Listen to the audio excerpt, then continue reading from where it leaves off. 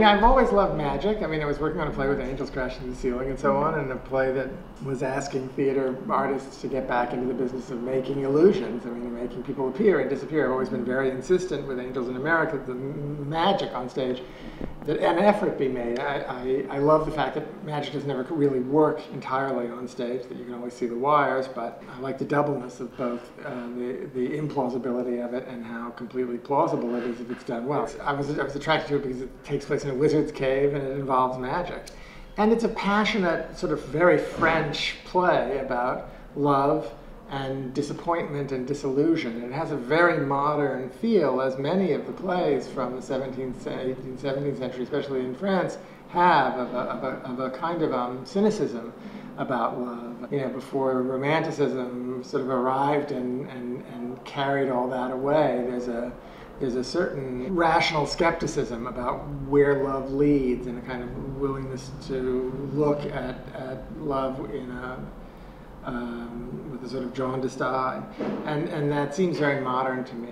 The play is a comedy that ends in this kind of tragic way and then becomes something else, and I won't say what that is because it's also a play with a surprise.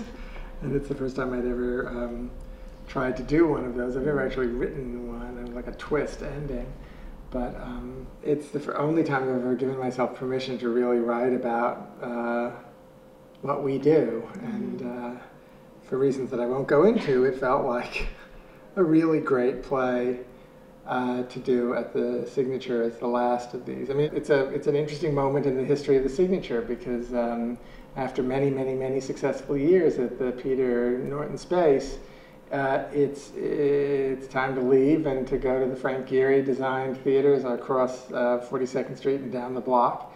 I mean, like most people who work in the theater, I think, you know, you love the buildings because, you know, they're our instrument. Theaters have powerful sort of, you know, associations, if not, you know, if you want to get mystical about it, sort of energy, feeling of energy trapped in them. So it's an exciting moment. I mean, it's thrilling that the Signature is now created through, or is in the process of creating, and fundraising and so on for, you know, if you have money, please write a check, build a theater. That's really great.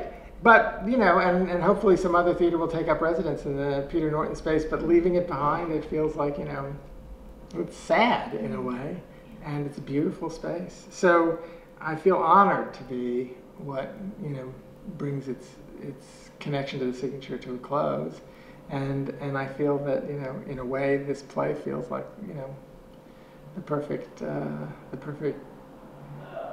all the plays in my body of work, the perfect one to conclude it. And I'm very excited.